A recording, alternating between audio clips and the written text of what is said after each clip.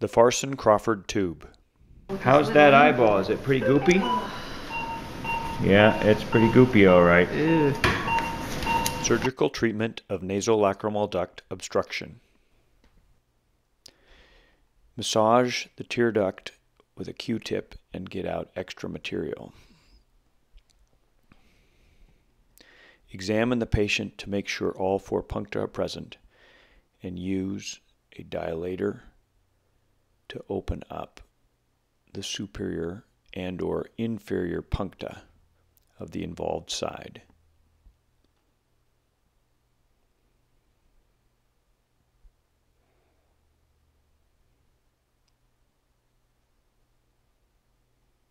Some puncta are very small or not even there.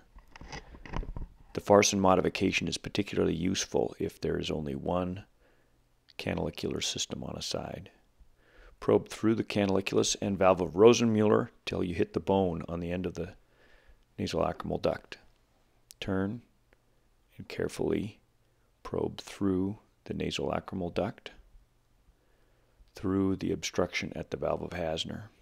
Patency can be assured by metal-on-metal contact in the nose under the inferior turbinate. After the system has been probed with a 2.0 Bowman probe or larger, the Crawford set with silk indwelling in the lumen is inserted through the dilated punctum, passed through the canaliculus on one side, turned and passed through the nasolacrimal duct. The Crawford retriever with the end modified with a small file, then passed under the inferior turbinate and retrieves the metal stylet of the Crawford set. The Farson modification uses one set to achieve long-term patency of both sides.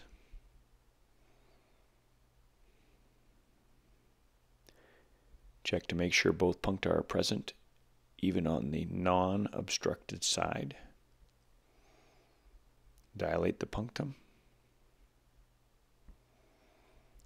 Probe the canaliculus through the valve of Rosenmuller with the probe very parallel to the eye. Hit the bone on the nasolacrimal side. Turn.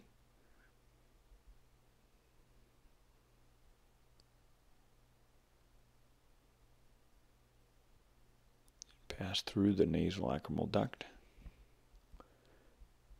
down to the level past the valve of Hasner.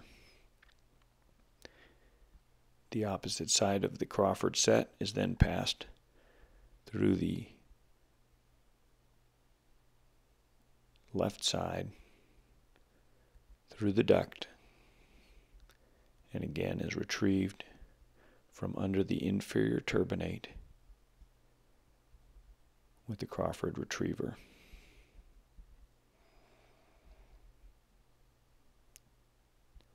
The knob of the Crawford stylet allows use with the Crawford retriever. In cases of canalicular laceration or very small systems, it's possible to break the end of the Crawford set off, passing it as if it was a 3.0 Bowman probe, and retrieving with an alligator forceps. Cut one end of the silicone and silk.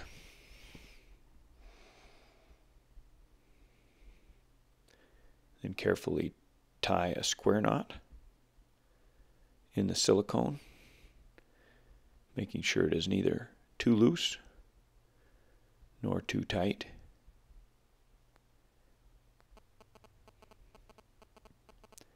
The silicone knot can come out, and therefore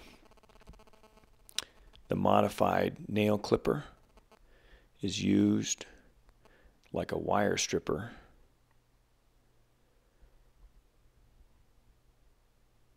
to carefully remove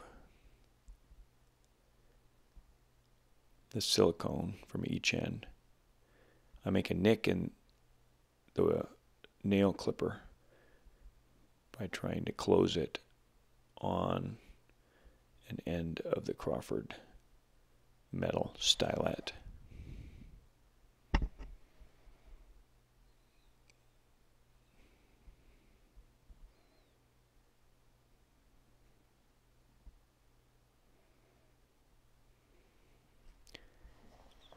Additional knots in the silk thread reinforce the durability of your Farson modification loop. Bilateral monocanalicular nasolacrimal duct stenting. Trim the end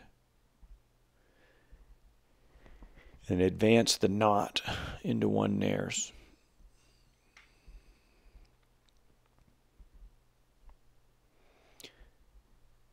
Following the procedure,